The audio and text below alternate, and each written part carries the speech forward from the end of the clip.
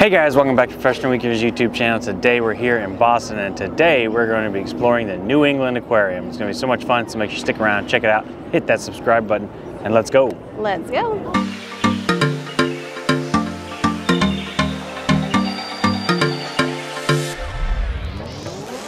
Hi y'all, good morning. We are here in Boston, like Lewis said. Super pumped to be here at the aquarium. As y'all know, I love an animal moment. We are big fans of animals on this channel, probably more so than me than Lewis. But yeah, that's a bright sign. So we are going to check out the aquarium. I think they have harbor seals here. They've got all kinds of fish and cool things. We're gonna go check that out. Ready? Let's go see what they got. Let's go see. Very excited to be here. So fun facts, they cannot bring anything inside the aquarium, so I'm gonna pound this real fast. But the cool Can't bring any drinks in the aquarium. Oh yeah, can't bring drinks into the aquarium. But fun fact, the harbor seals are actually outside of the aquarium. So we're gonna check out those guys. You don't have to go in and pay, you can just see them right here. Oh. I like to swim upside down. Here's a map of the aquarium. So we've got 4 levels. Alright guys, it's a busy morning, so we're going to just see all that we can see. I think these are the penguins, but I don't see any penguins out. So we're gonna just hang out. Let's go. We're new here, we don't know what we're doing. And it is feeding time for the penguins. They're all out in force. Right. I want that job. It smells like it's feeding time. Yeah.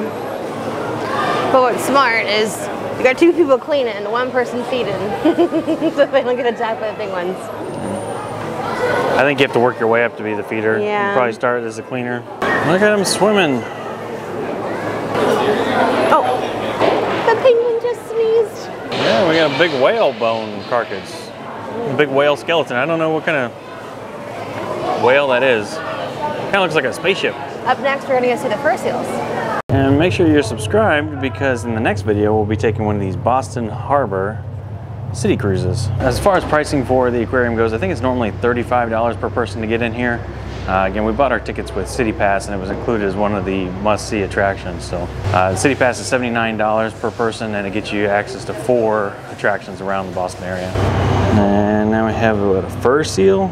Yeah, those are fur seals. There's 3 of them in there. It's just like a giant swimming pool. Honestly, this is the kind of swimming pool that I want to have. With seals in it.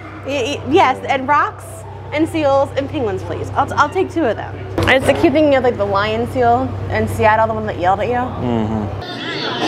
Oh! Whoa! Yeah. Come on, buddy, come over here, come see it. Oh, okay, we got one come up out of the water now.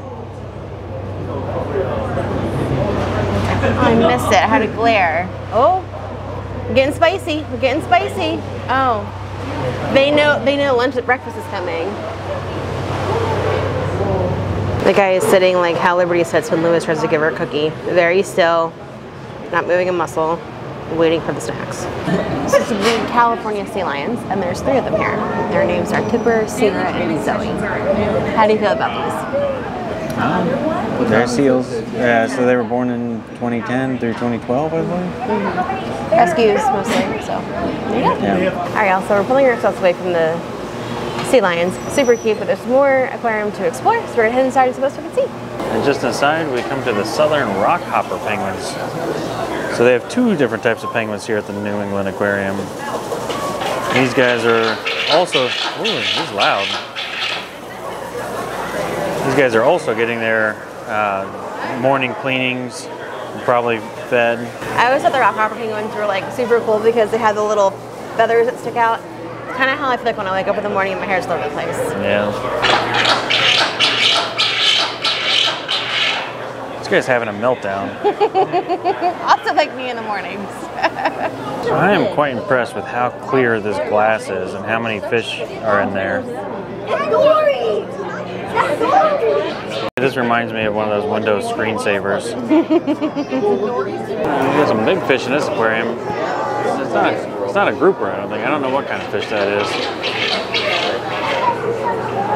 You love yourself a grouper fish, don't you, babe? Yeah. Sea turtle came to say hello. He just popped over to say hello. That was so cool. He was like right there. Surprise! And more cleaning going on over here. There's that buddy. Yeah, look at him. And there goes a hogfish. That's one of the fishes I know. Well, in fairness, the reason I like the grouper so much is because I only know like 5 types of fish. So we're learning. And groupers are tasty. That's why you know what they are. So we kind of can see the guy was feeding the stingers right there. That was cool. We didn't know the fish, I guess. Oh, hey, there's a birdfish. Look at that. You see the pufferfish like Yeah. he keeps spitting it out and eating it, whatever he's got there. Oh, come on, hot. This is really cool. This is what they call a feeding frenzy. Stingray! It's definitely feeding time here in the mornings. Is the shark down there? Oh, there's a shark, huh? Yeah, Nerf shark. The little shrimp here, the little ones. Here come all the little fish now. The shrimp came out, so it's like, oh, it's time to feed.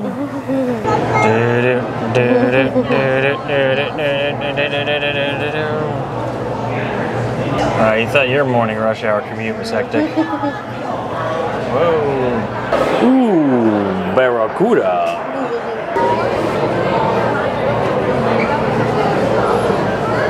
Something I like about this aquarium is because there's like this center, like this cylindrical aquarium right here. And there's kind of like these like little alcove pieces where you can kind of hop in and kind of feel like you're just in here by yourself. But the turtle causes a traffic jam. So if the turtle is swimming by, be careful because there's going to be a lot of people right there. But he's pretty cool. And he likes to get really close to the glass.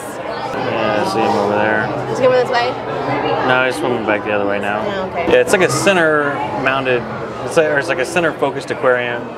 The tank here is like right up the middle, and the ramp kind of wraps around it. So as you ascend up to the upper levels, you kind of follow around the aquarium and loop around with it. That's a long boy eel. This guy with the nose. What is that? Oh yeah, that one. I think those are called long-nosed elvenfish, which seems to be pretty appropriate. And Lewis says that's a rope fish, aka a nope rope. I don't know if they're spaced or not, but I'm not going to find out. And we did find a Goliath grouper. This thing is massive. I'd like to go maybe do some fish charter someday and try to catch one of these.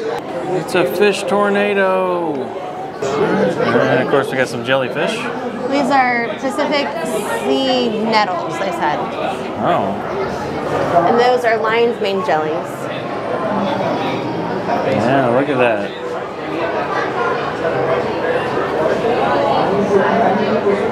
They just look like, I don't know, blobs of snot. Like, I'm pretty sure when I was sick one time I hacked something up that looked like that. You know, be nice to the buddies. So these are Pacific sea nettles? Yes. So this is a specific sea nettle. Mm-hmm. There's another Pacific sea nettle. There's a specific sea nettle.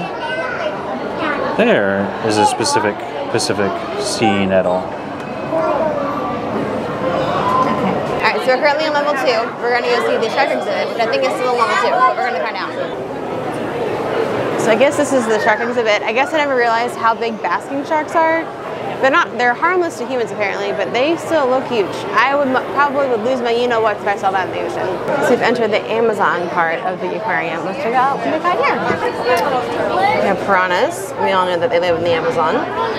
We have a big old catfish, at least one I'm going to point out. You see a turtle too? Oh yeah, and a soft-shelled turtle, I think. Oh, sorry, that is a yellow-spotted turtle. And there we have our seahorse. These guys are total buddies. And we have an electric eel. Here's the electric eel. Pretty long. Wonder how bad that would hurt to get shocked by one of these. So apparently the electric eels can produce 600 volts of electricity, and it's enough to knock a person unconscious or even kill after multiple shocks. Oh my gosh. Yeah. Well, so I didn't know this, but apparently an Italian guy named Alessandro Volta invented the battery, and he actually studied electric eels, and this eel is the inspiration for the battery. Yeah, and they also said the electric eels are blind and that they use an electric field to navigate in dark, murky surroundings. So where are they so I don't go there? Amazon, I think. Okay, good. We're safe. So we have left the rainforest and heading up to the Atlantic to go see some salmon. And there's some salmon. So we can confirm this skeleton that we see here is the North Atlantic right whale. Pretty big. This is some interesting evidence of evolution here, where you can see, you know, obviously whales are mammals and they return to the sea, and so they have like their front flippers, but they also had a little bit of a remnant of a hind leg here too. But it looks like, for whatever reason, a lot of people come by and scratch that piece off. I don't know if I see one, but that's okay. Yeah, it's not on the skeleton. It would be like dangling because it's not really attached to anything. Yeah, so you definitely can. There's really no bad shot when it comes to looking at the center aquarium here. There's another one right here. The turtle is out here causing a traffic jam, and then this guy is swimming by like he owns the place. So we got one sleepy turtle and one runaway turtle. Whoa! You know it's been a hard day when you just lay on the coral and take a nap. He's cute though. He's huge. I don't know if that's like a loggerhead turtle, but he's a big guy. And then you got this guy over here. Just living his best life. So one wakey boy, one sleepy boy. And the octopus is out today. Oh my goodness. Wow, look at that. That octopus is huge. Apparently they're very intelligent. I also heard that they don't usually keep them for more than about 2 years in an aquarium. He's changing colors. He's turning white because now he's touching the white sand. Oh yeah, look at that color change. And now we have made it to the top of the aquarium. We can look straight down and see the turtle. I almost said tortoise, but that's a turtle. Oh, here's a stingray. Sleeping turtle is tired. But there's still a whole part of the aquarium that we haven't checked out yet, so we're going to check out that now. We'll let you guys on there. So this is pretty cool. You can press these buttons and then things light up. It's a secretary blenny. Oh, okay. It's a tiny fish that emerges from their holes to capture prey and sometimes fight over mates. That's kind of cool. All right, y'all, so we're heading into the shark and touch tank area. Y'all know how I feel about this, so I'm excited to touch them. Just want to make sure it's consensual. How do you feel about that? You gonna touch any of the buddies today? I don't know, maybe. Why don't you touch them? Okay. So the good thing about this tank is it looks like you can actually reach them. We've been to so many of these touch tanks where, like, if you don't have 6-foot gorilla arms, you're not touching them. If you're not Lois. Yeah, when we took our niece to, I think it was the Florida Aquarium. No, it was Zoo Tampa. Is it Zoo Oh, no, maybe it was Florida. Yeah, the Florida Aquarium, like, you know, she's got these tiny little arms. She can barely touch the water. She was so mad. She wanted it so badly to touch those. Sophie, we love you. We'll bring you here. You can touch them here. There you go. No. Did you touch them? No, it's like they know. They know just as some close up. It's like they tease you. Don't touch the middle. Oh, I got him. No, that's where you're supposed to touch. That's where it's the green spot. I touched 2 of them. At the Florida Aquarium, they say 2 fingers. And you're not supposed to touch them on the center. Here, they want you to touch them on the center. Yeah, I thought that was strange too. That's why I said, like, don't touch them in the center. Well, no, and that's different. So, yeah, interesting. All right, so next we're going to head downstairs to check out the science of sharks. That guy looks a little scary. I'm just saying. But I would still want to be his friend. I'm almost as tall as a black-tip shark, right? You are taller than an Atlantic angle shark. Oh, okay. That was the one that we saw at the aquarium the other day. Shark. Yeah, so link down below where we went to the Sea Life Aquarium in Orlando, and we saw that baby shark. Those are the pups. All right, don't sing the song. Oh, fine, I won't sing this song. But there's a baby shark right there, and I'm not allowed to sing it apparently. We'll get demonetized. There's that guy. Yeah. That looks like a marbled coral cat shark. Okay. Got a spot. Yeah. Make him look bigger than he is. Look at those big Oh, and eyes. then so do you see the ones back in there too? No, okay. Yeah, that's a cat shark. Look at those cat eyes. Yeah, that's a cat shark. So this is the epaulet shark then, because it's got the big circle in them. Let me see if I can focus on his eyes here. It's about as good as it gets. Yeah. But yeah, it definitely looks like a cat. All right, guys. Up next, my favorite part, the gift shop, and I'm buying all the things. Prepare yourselves. Let's go.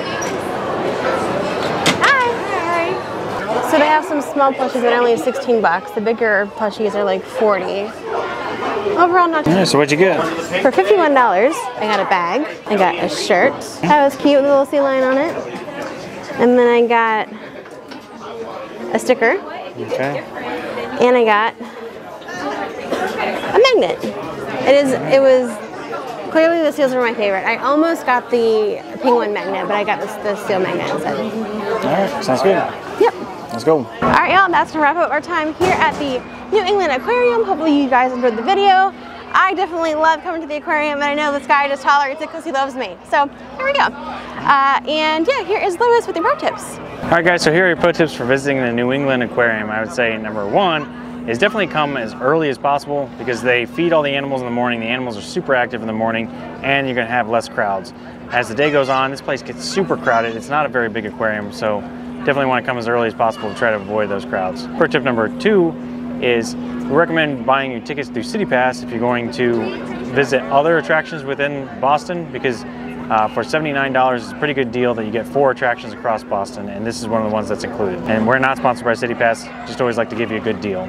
Pro tip number 3 is as you make your way across the levels in the aquarium, make sure that you hold on to your belongings because everything is open to the penguin pit below, and you definitely don't want to drop anything in there, your AirPods or anything like that, because you're never going to get them back. They're going to be ruined, your cell phone.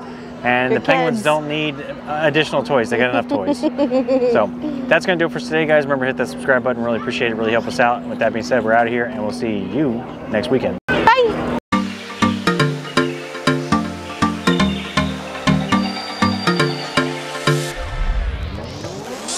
All right, guys. It's a busy morning. I don't know. Maybe it's a blue whale? I don't know. I don't think it. I think blue whales are bigger than that. May I have your attention, please? Please be mindful that our penguin habitat is. I'll film them, you touch them. I'm pushing that one. This guy knows like 3 notes. Scoot that way a little bit. Okay. Ready? Maybe that way, half step, perfect. Okay, okay. Go ahead.